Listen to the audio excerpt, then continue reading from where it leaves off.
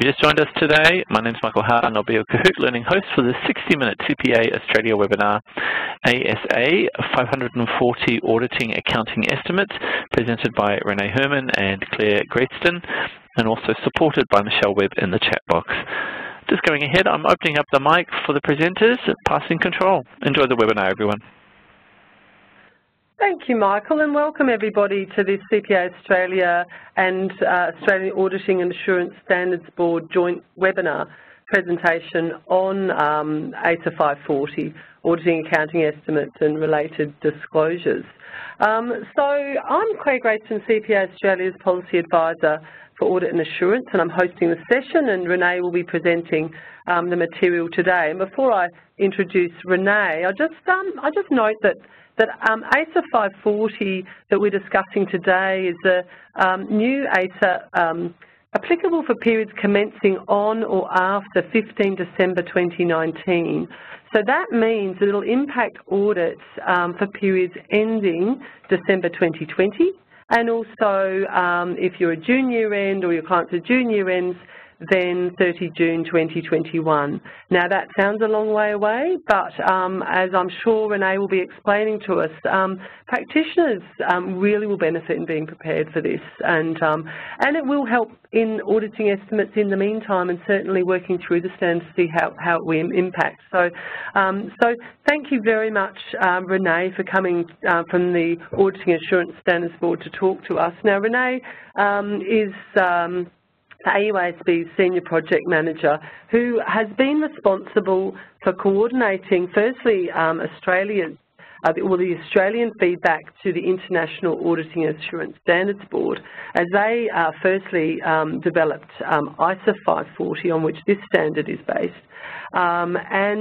She was then also responsible, once that standard was issued, for adopting that standard, preparing that standard for adoption here in Australia. And she certainly worked very closely with a couple of AUASB members located in Australia and New Zealand to feedback on as it was developed. So Rene is very close to this standard. So welcome, Rene. Thank you, Claire, and good morning, everyone.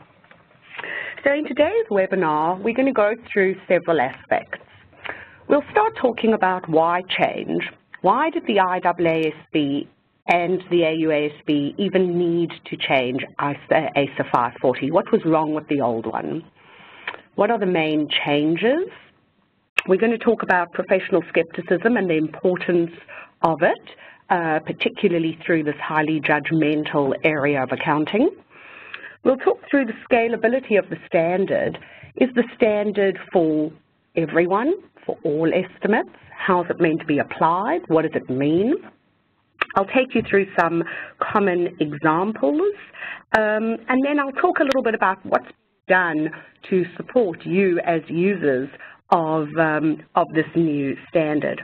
So the aim of the webinar is really to equip you with the information and the knowledge that you'll need to practically implement the revised 540 in your audit engagements. So Rene, perhaps before we kick off, we might just get a feel, Michael, if you could open the polling question, if we could just get a feel from everyone as to where you're at with ASA 540. So if you could all look at this question in your chat box. Do you know much about ASA 540? A, no, not really. B, a bit, but I don't understand it. C, yes, and it's all crystal clear. So if you just give your answers to that and click submit, and this will give us a feel for where you're all at. And we're certainly, Rene's here to help you if you're in the no, not really, or the a bit. And if you're all crystal clear, that's fantastic, and we hope that what Rene says reflects your knowledge as well. So just the last few seconds, oh, there we go. The poll is now complete, and the responses are half of you are no, not really, don't really know what it's about, and the other half just a bit, and 1% are crystal clear. That's fantastic. Let us know at the end whether we cover it off as well as your understanding is. But for the rest of you, I will hand over now to Rene, because she now knows there's a lot that she can share with us to bring our understanding up on this standard. Terrific. I was just thinking, thanks Claire, if it's all C, yes, and it's all crystal clear, well, I wasn't quite sure what I was going to do for the rest of the session, so very happy it was in the A and B category, and hoping that at the end of today's session that should flip for you. So let's have a look at why did the AUASB even deem it necessary to revise their ISA 540 impacting our ASA 540. So the first area is really in relation to complex business environments. So audit risks relating to accounting estimates, they are evolving and those risks are increasing. And the reason for that is that financial reporting frameworks are evolving in a complex business environment, and that is requiring more complex accounting estimates. Those more complex accounting estimates are just becoming more prevalent, and they really now are a fundamental part of financial statements for most entities now. And the audit risks are then arising because there is such amount of significant management judgment. And once you've got that management judgment, you then have the potential for management bias and fraud in making those accounting estimates. The audit risk is also because there's a use of much more forward-looking information and a lot more related disclosures around that forward-looking information. The other reason for the change is really to foster an improved exercise of professional skepticism. So inspection findings, and this is not just inspection findings within Australia, it's a worldwide issue. Inspection findings consistently raise significant concerns about audit quality for accounting estimates. And regulators really would like to see this being addressed by fostering a more independent, challenging and skeptical mindset of auditors. So if you have a look at ASIC's recent inspection report, they noticed that in 24% of 347 key audit areas that they reviewed, auditors did not obtain reasonable assurance that the financial report was free of material misstatement. Now, that does not mean that the reports had a material misstatement. It just means that the auditors didn't have sufficient appropriate audit evidence on which to base their conclusions. And many of those findings related to auditing accounting estimates. And as I've said, and that is consistent from a worldwide perspective. So there's some very clear public interest needs driving the revision of the standard. So what you can see in your screen, on your screen in front of you, are a number of boxes of key enhancements in this standard. And we're going to talk through those through the progression of the session. But note that I've used the term enhancements, okay? Not everything is new. And sometimes it's just bringing what's already being done currently in practice to the forefront, and sometimes it's just linking the other standards into 540 to make more sense of the topic. So as much content as there is in this standard, and I'm not underplaying the content and the complexity of the standard, if you can bear in mind that all of the enhancements and terms that are used throughout this standard are really designed to appropriately identify what is the risk of a material misstatement and how are you as the auditor going to respond to those risks, exercising professional judgment and skepticism, and focusing on disclosures and communications. So that's really the essence of all the enhancements that we're going to talk through in this morning's session. So let's start with the first enhancement being the introduction of inherent risk factors. Now, inherent risk factors are not new. when you've done your audit engagements in the past, you've naturally, when you are assessing the risk of something going wrong, these inherent risk factors have always been there. You probably just haven't bucketed them, thought about them, articulated them, or categorized them in the fashion that 540 is pushing you towards.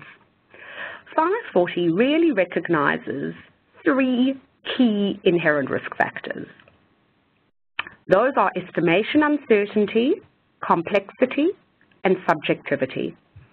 And the standard recognizes that every single accounting estimate is subject to estimation uncertainty. Estimate by its very nature, there's a lack of precision. So any estimate will be subject to a level of estimation uncertainty. Complexity and subjectivity, that's where you need to start giving it some thought. How complex is the process of making your estimate? Such as when you've got multiple data sets or significant assumptions, or when you've got complex modeling, and that's when the auditor would need to start thinking about their need of specialist skills. Subjectivity arises from inherent limitations in knowledge or data. So this is where we expect management judgment and hence the opportunity for management bias. So those are the 3 key inherent risk factors, and they have been designed to focus the auditor's attention on the risks within accounting estimates. The standard does also recognize a category called other, and it really is to catch all. So if somebody came up with something that didn't fit into the categories of estimation, uncertainty, subjectivity, and complexity, there is this other. And the other is really where you've got a change in the nature or circumstances of a financial statement item, or the requirements of the applicable financial reporting framework may have changed, and to draw the auditor's attention to the susceptibility due to management bias or fraud in making those estimates. So Rene, in relation to the inherent risk factors, perhaps we can go to a polling question now. Michael, yes, if you open the polling question. So we're interested to hear from you all, are those inherent risk factors that Rene outlined, estimation uncertainty, complexity, subjectivity, and other, will they be helpful in determining the risk of material misstatement? What's your feeling on that? And secondly, will they result in more areas being in scope, so increased audit work effort? So we're just asking you to click on A, B, or C. So your initial feeling is no, that those factors won't be helpful and it won't change the areas of focus. Secondly, that you think they would be helpful, but still will not change the areas of focus. Or thirdly, yes, they'll not only be helpful, but will change the areas of focus, perhaps increase those. Let's close. So I hope you all got a chance to answer that polling question. I'm just going to jump in at this point. Sorry to cut across you. There was 130 people that did not answer. So when we see we've got 3 more polls to come up, when you see the poll pop open, I need you to respond straight away. So please don't delay. I need you to respond straight away to get your results through. So here's the polling results from those that did answer. Thanks, Michael. Look, I realise this question is a little complex, so it's fine if you weren't able to respond in this instance. Obviously, you can message Michael if you're having troubles, technical troubles. But look, it's also fine to just be thinking through, you know, how this is going to impact you. So the feeling from the audience then is that most of you, yes, think it will be helpful, don't think it will change audit areas, 43% that was, and 37% yes, helpful and will change. So this is going to have quite an impact, Rene. I think this standard is the initial feeling from the audience. Yeah. So the general feel that we are getting on outreach is that people actually really are finding these factors helpful in terms of focusing their attention. As to whether it will or won't increase what's in scope, as has come through, kind of 50-50. So some people believe, yep, this focus will increase scope, and others believe probably that they've already covered it, which is fine. But the most important thing is that people are finding the factors helpful. I'll just step in here. There's a comment just been made in the chat box from Paul, which says that the question does not allow for helpful and may change.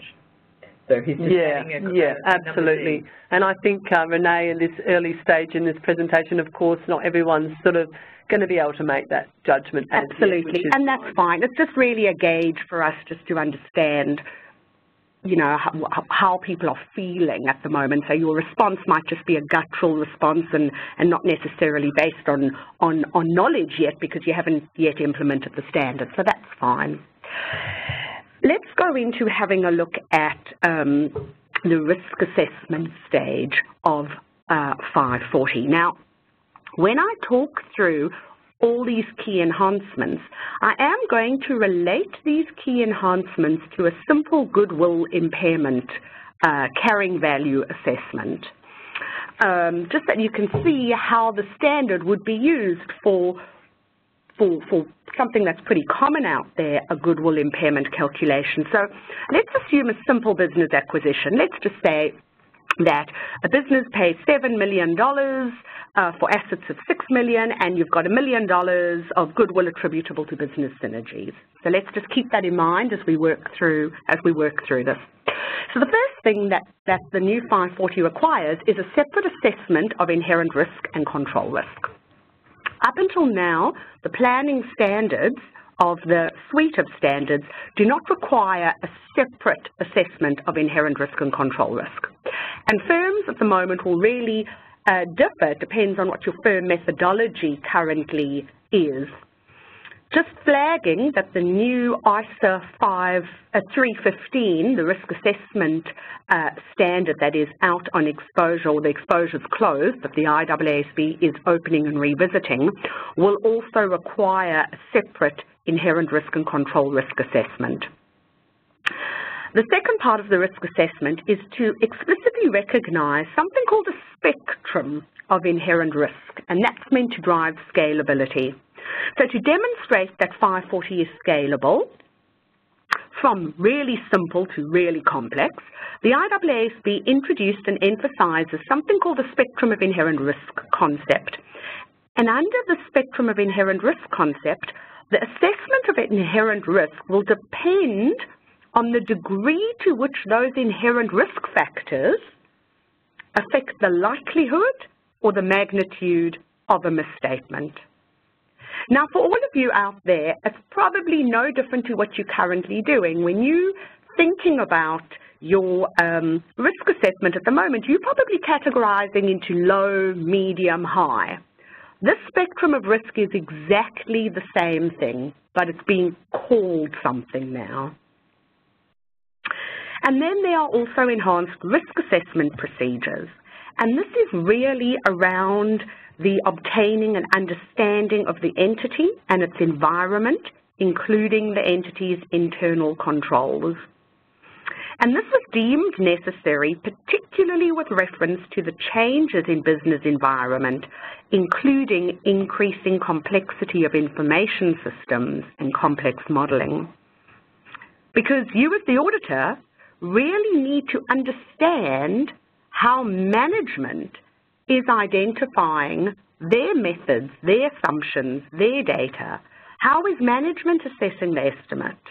How is management making a decision as to whether they should use specialist skills? That's all done at the risk assessment phase. So let's think about what I spoke about, our little goodwill impairment, and let's use 540 at this risk assessment phase. So you've understood that you've bought this business, you've understood the business, you've understood the processes, you've understood the controls. Let's look at those inherent risk factors: complexity, subjectivity, estimation, uncertainty. It's a goodwill impairment calculation. Of course, there's estimation uncertainty. How complex is this? Well, chances are, in this little scenario that we're talking about, you've probably got a discounted cash flow model, probably not overly complex. But let's think about the subjectivity there. How many assumptions have you used in that little Excel spreadsheet? How many assumptions have management got in there? Their growth forecasts is an example. And that's where there's potential for management bias coming through there. So without thinking about it in this light that we've just spoken about, you may have said, okay, I've got a discounted cash flow model, all good, low risk, let's move on. What I'm suggesting to you is once you start thinking about those inherent risk factors, you're probably not quite as low as you think you are. You're probably somewhere on that spectrum. So you're not going to be able to just file management's Excel spreadsheet. You actually need to do a little bit of work on that model. There's a fair bit in those management assumptions. Let's move into the next area of controls testing. Now, there's nothing new in this area of the standard. What ASA 540 is really just doing is it's linking in to the other planning standards of the risk assessment and the response to the risk assessment standards. So there's nothing new here. It's all already in 315 and 330. But the standard now is reminding you, there's requirements that remind you that you will need to test the operating effectiveness of controls if there's an expectation that those controls are operating effectively, or where your substantive procedures alone will not give you sufficient appropriate audit evidence. Okay, and the auditor needs to take into account that the more reliance that you're going to place on effective operation of controls, then the more persuasive your audit evidence needs to be. The more you're going to need to test those controls. And the standard also reminds you that where you have significant risks, you cannot rotate controls. So nothing new, just a reminder what's in the other standards. So let's have a look at our goodwill. What we're going to do about the controls testing element of 540. In this scenario, we might well document that we're not going to test controls because we believe that the substantive testing that we're going to do on this calculation will be sufficient. Now, it doesn't mean that you don't need to understand the controls. You always need to understand the system of controls. Just means you might not test them.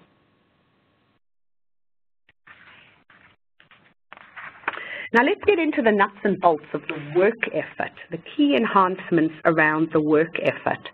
And the boxes that you're seeing on your screen are in no particular order. In fact, they're not in order at all because I'm first going to talk about the second box on the left-hand side that you're seeing. And this is really important, is that the new 540 actually keeps the same testing strategies that the old 540's got. And it really gives auditors three options to test an estimate. You can have a look at what's happening post-balance sheet. You can test what management has done, or you need to go and develop your own point estimate or range. So nothing has changed. There are still those three strategies. What has changed is the way the work is structured around whichever strategy you have selected. There are now objective-based work effort requirements, and those requirements are all filtered around methods, assumptions, and data. And the reason for that is, if you think about it, how would management come up with an estimate? Management would have to come up with a method. Management would need some assumptions, and management would be using data. So as auditor, it would make sense to audit the same way that management would need to be coming up with that estimate in the first instance. The other area of change is that the standard has sought to strengthen the requirement for auditors where management has not appropriately understood estimation uncertainty. Now, to address concerns about the auditor assuming the responsibilities of management or creating threats to auditor independence, there is a requirement for the auditor to first request management to perform additional procedures. So that's the first thing that you, the auditor, needs to do. So where you think management haven't appropriately addressed estimation uncertainty, go away and ask them to do more. And in that sense, there's application materials and guidance that indicates that in considering whether it's practical to develop your own estimate or range, you might need to take into account whether you can do that without compromising your independence. Now, the aim is not for the auditor to come up with a number that management uses. The aim is for the auditor to make an independent assessment of what management's giving them. So that's the first way, the first thing that needs to happen. If management are still not getting this right, where practical, the auditor may well go away and develop their own estimate or range. And as I've just said, that's not to give management a number to use, that's to independently sense check what management's giving you. And third of all, if you've really still got a problem, you need to consider whether there's a breakdown of controls and you need to be reporting to those charged with governance.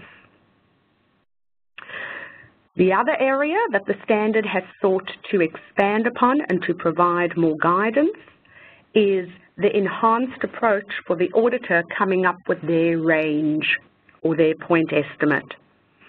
Now, if the auditor has deemed it practical and comes up with their own range to evaluate management, your auditor only needs to determine a range that's supported by appropriate audit evidence.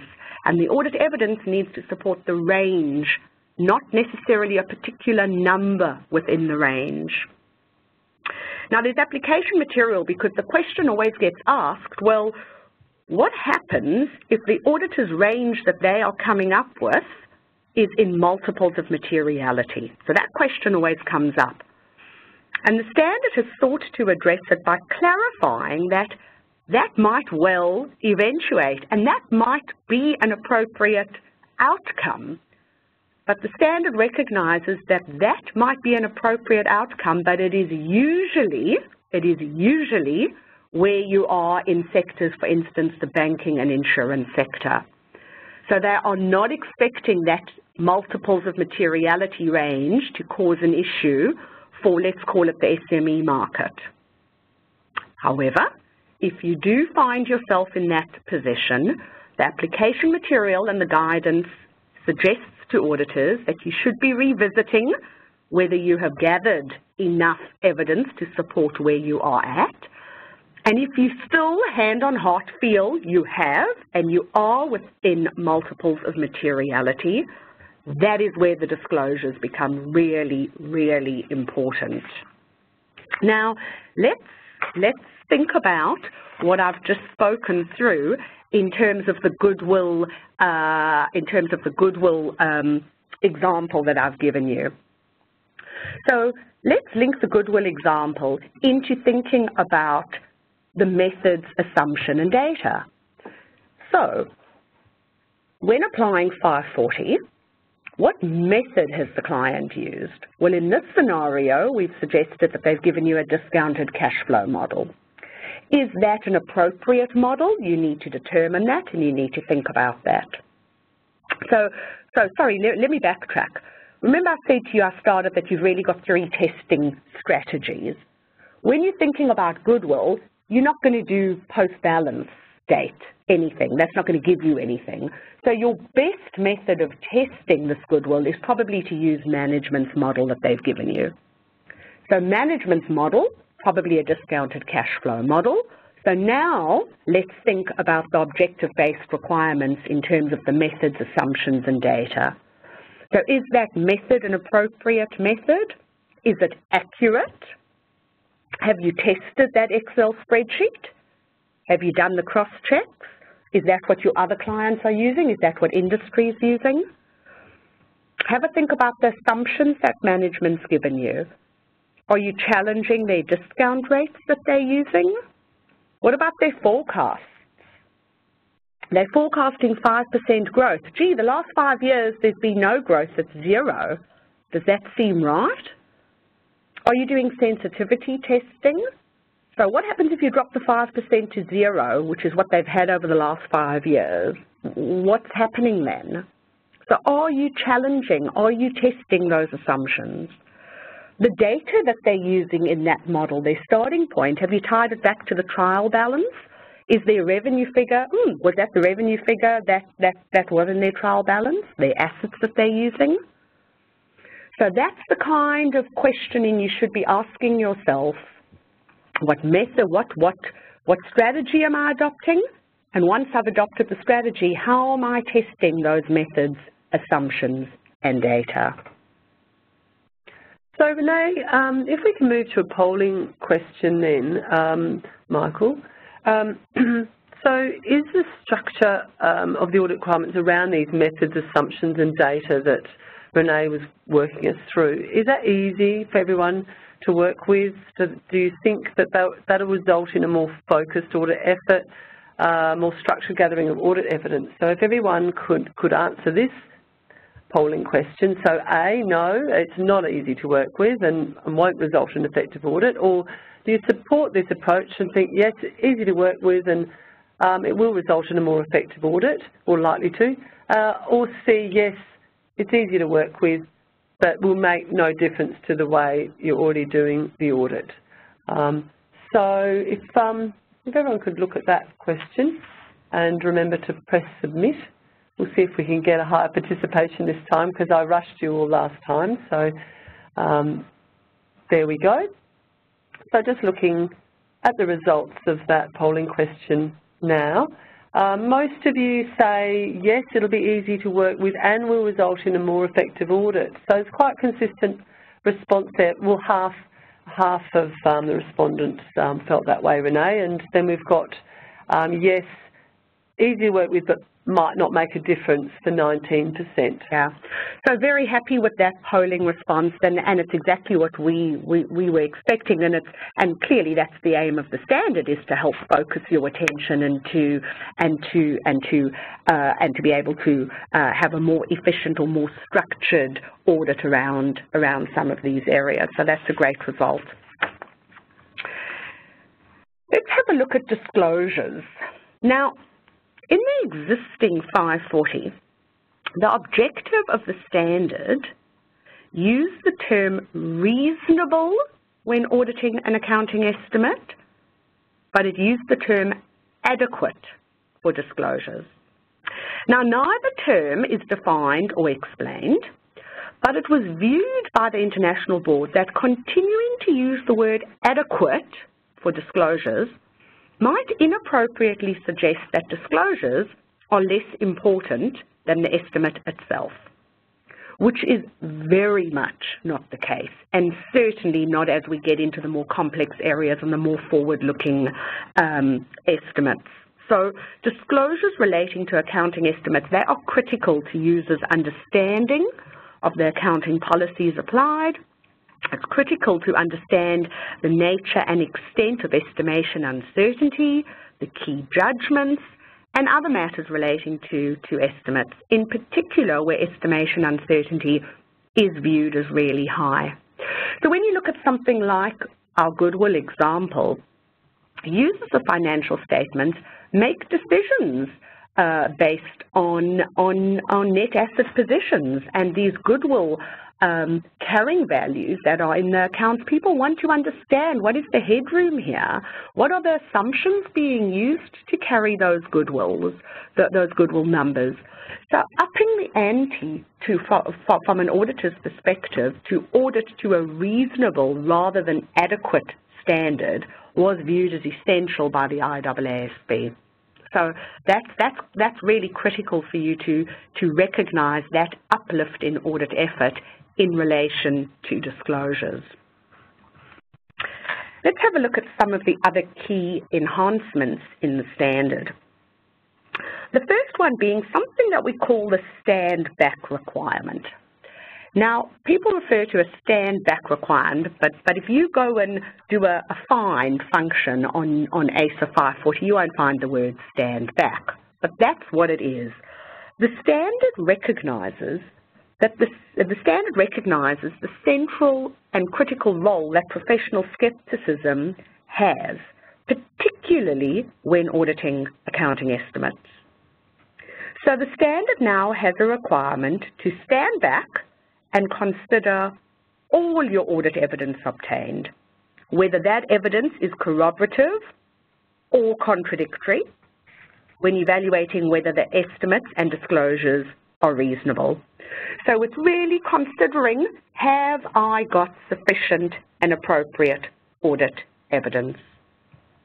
Now, the standard is not expecting that you go looking for a needle in a haystack when it talks about corroborative or contradictory evidence. You're not meant to go looking for everything that could contradict what management's given you. It's being alert for contradictions. So you let's assume that you are auditing client X, and client X has got growth forecasts of Y. And you've been reading the newspaper, and gee, that industry's taking strain in the news in Australia. Well, how have they got 12% growth forecasts when the newspaper articles that you're reading is showing that industry going backwards? So that's the kind of contradictory evidence you're meant to be alert for. It's not going looking for it. The standard now highlights as well that where the auditor can't obtain sufficient appropriate audit evidence, then you need to really evaluate what the implications are for your audit. Some of the other enhancements are communication with those charged with governance and management. So the standard is recognizing the importance of that two-way dialogue between the auditor and those charged with governance. And the standard is placing more emphasis on those communications. And that's because of the highly judgmental area of the standard.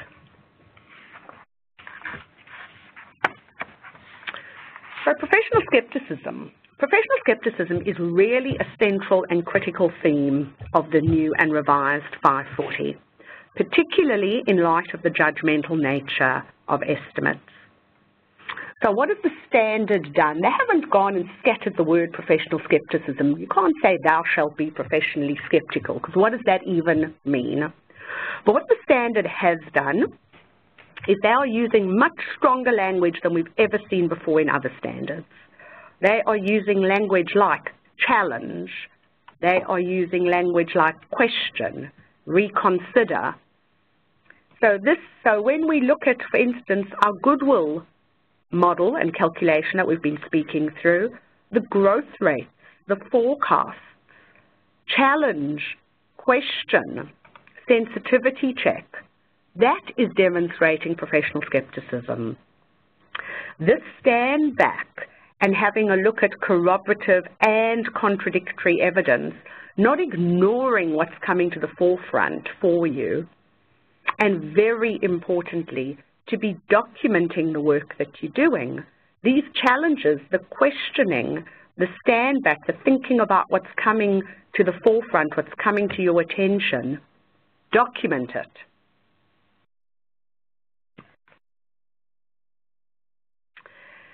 Scalability. So this is one that everyone asks all the time. How scalable is 540? Who's going to use it? Is it only for the big 6 audit firms? Is it only for the big guys out there?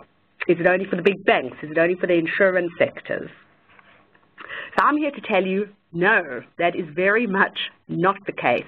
540 is applicable to all estimates. Any business size industry that has an estimate, auditors need to audit that estimate under the new 540. Now, what does the standard do that makes it scalable? The standard emphasizes that the auditor's further audit procedures need to be responsive to the reason for the risk of material misstatement. So it's saying your response is proportionate to the risk. So your further audit procedures will take into account that the higher your assessed risk of material misstatement, the more persuasive your audit evidence needs to be. So clearly, where estimation uncertainty, complexity, subjectivity are very low, your procedures would not be expected to be extensive. And there's that language coming through the standard, where applicable, where appropriate, to the extent necessary. So the standard is very much aiming to be scalable. So let's talk through a simple bonus calculation. All businesses have got bonus calculations. So let's have a look at that simple one. Meet your expectations, we pay you a $5,000 bonus. So let's start at the beginning. Understand the business. Inquire of management. What are you doing? How do you calculate that bonus? Not complex, but meet your target, pay the $5K. Management haven't really got controls about it around that particular area that we can rely on. We're not going to rely on it. Okay, and we don't need specialist skills. You meet your target, you get $5,000. Let's have a look at the identification of the risk of material misstatement. Is it subjective? No, not really. Pretty clear cut. Is it complex? No. Is there estimation uncertainty? No, not really. What's the inherent risk now? Pretty low, I'd suggest. So let's have a look. What's the response going to be? Remember, you've got your 3 testing strategies. I'd probably say you're probably going to go select post-balance sheet. Go and tick off that was, you met the target, you paid $5,000 after year end. Done. Pretty simple. Let's flip it. Let's say that if you meet your target, there are going to be share options being issued. Okay. So let's understand for management this bonus calculation. Pretty complex once you start getting into share options. There are going to be controls around the number and the valuation of those share options. You're going to need to understand how accurate has management's estimation been in the past. Is management using specialized skills to come up with those calculations?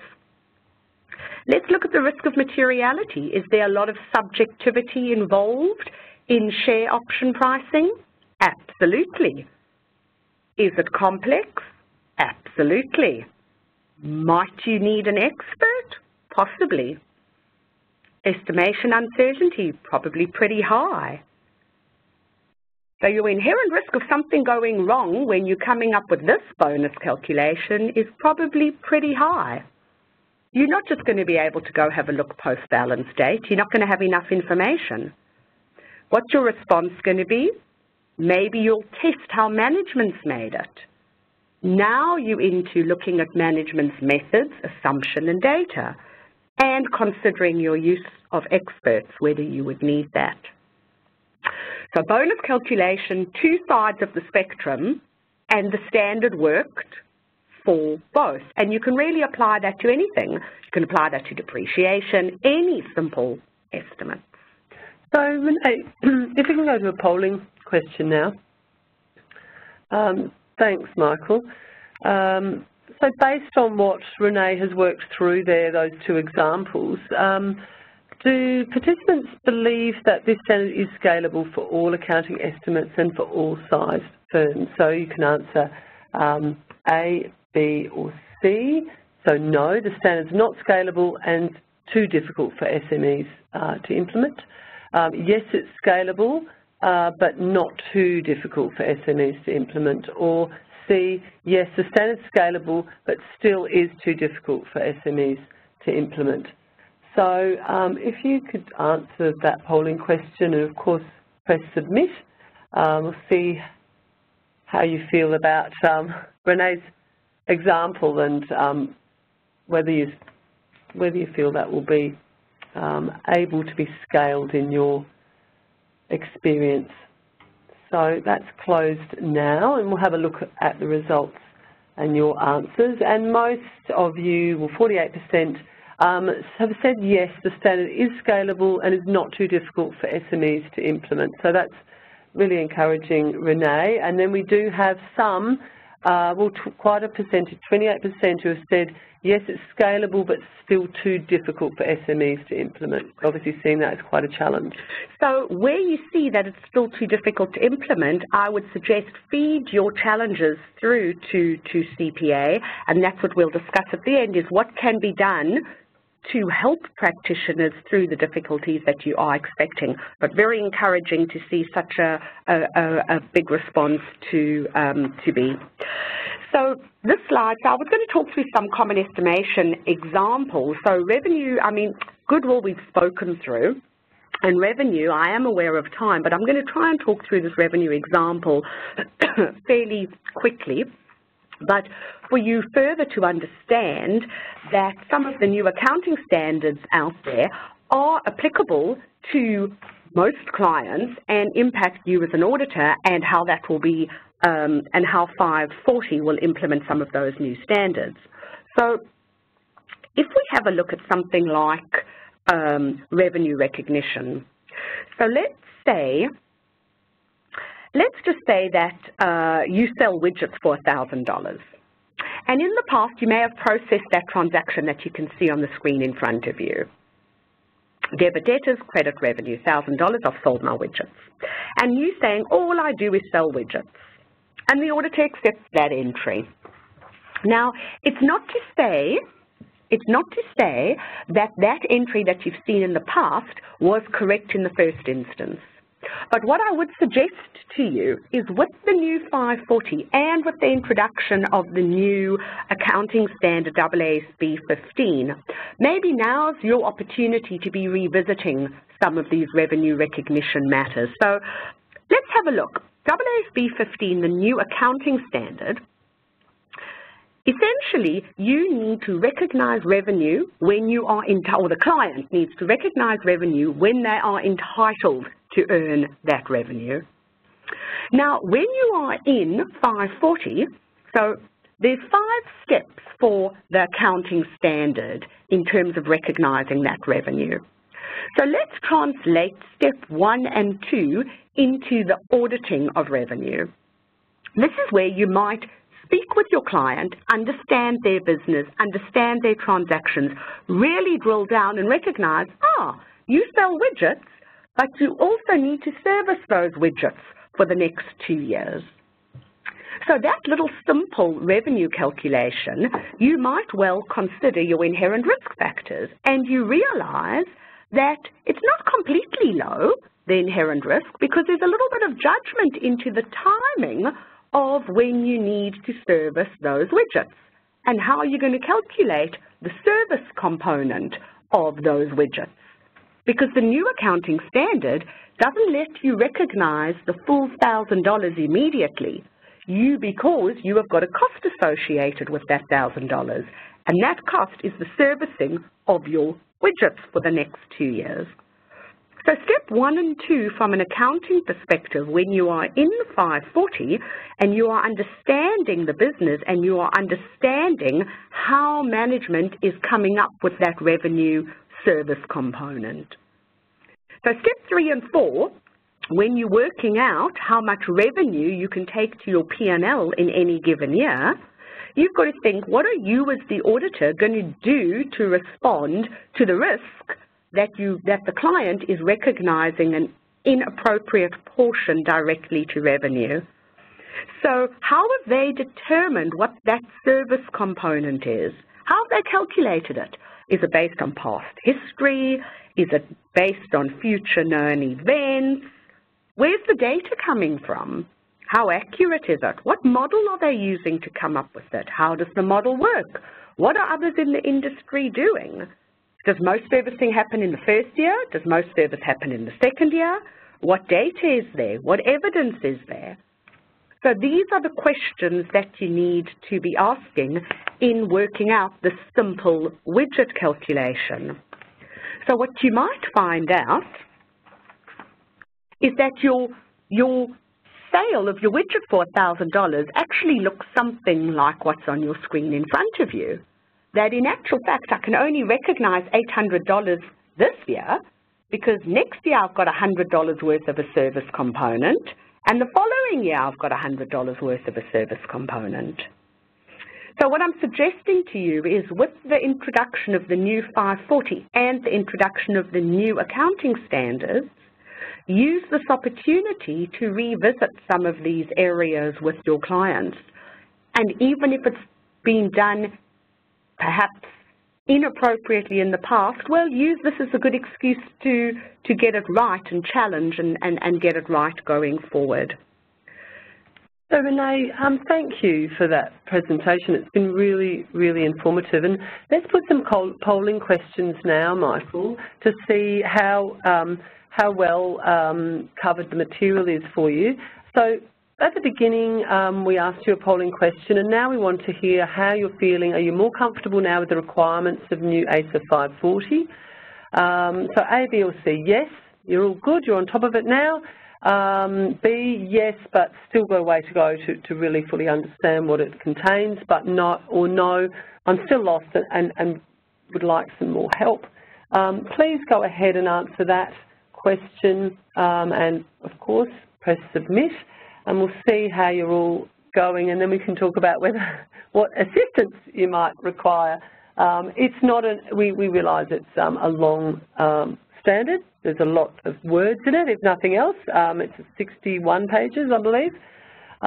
So last few seconds, and we'll see how everyone's feeling. So we've got 69% yes, but still a way to go. So that's really encouraging, Rene. I think you've enlightened everybody. And of course, we've got 29% yes, all good. So that's fantastic. Really great that really drilled down and made us understand that standard really, really well. And I'll just ask one more polling question, and then we can go to questions, more open questions from you, the audience. So firstly, if we can just look at this other polling question, do you, small and medium practitioners, need guidance to use this standard? So we've just got A or B. No, the requirements are clear enough.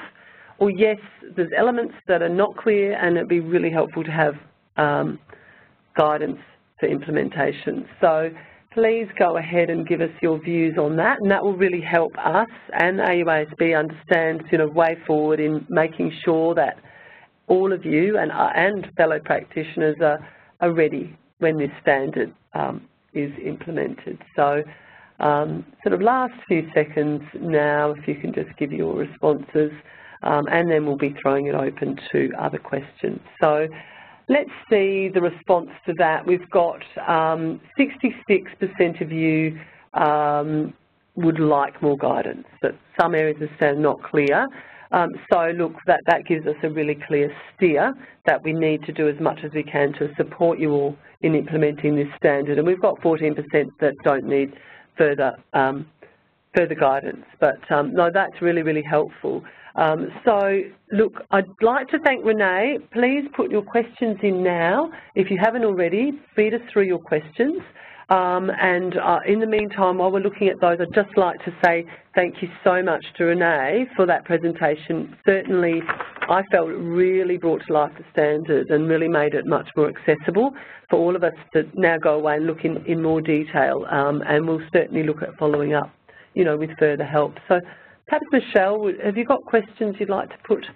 So we have a question from David from earlier in the session. So his question was, what extra audit effort do participants think will be required to document the MAD approach? What extra effort? So I guess my response to that question is really where you are at the moment, where practitioners are at the moment in their current documentation.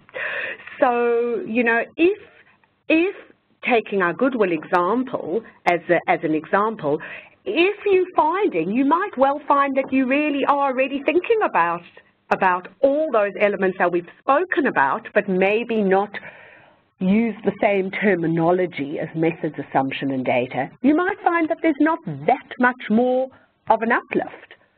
Whereas if you're now thinking of the inherent risk factors, if you're now bringing an area into a risk of material misstatement and you're really going to up the ante and focus your audit effort on a particular area, then I would suggest that you would be doing more work on that area, particularly in relation to methods, assumption and data, and that will increase the extent of your documentation.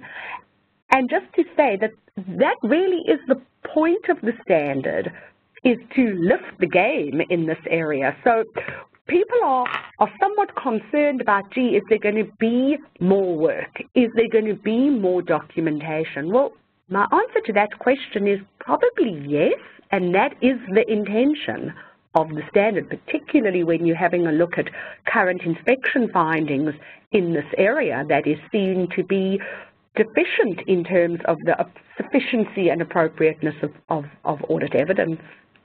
Thank you. So we don't have any other questions that have come into the chat box. So Claire, perhaps you can give us, is there a common denominator in the questions that you've been asked from members?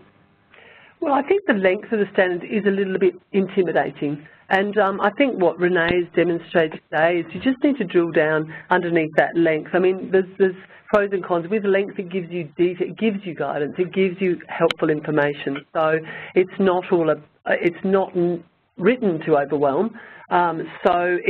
Because of the length, it's going to be giving you a lot of the answers. And a lot of it is, okay, if applicable, so as Rene was pointing out. So it's a case of not getting intimidated, using the resources, and the transcript of this webinar will be available to members. Those that have attended can listen again when they need to, look at the slides again, or share with their colleagues and staff. So I think that will really help raise the understanding. We'll certainly, be looking at and talk to AUASB about what other tools and helpful support can be provided. But I think the documentation thing was a very good question, because when our quality review teams go in, that's all they can base their understanding of whether you've applied a standard is, have you documented that you've applied the standard? So it will be really important to practitioners to know they can work, to demonstrate they've worked through this standard adequately.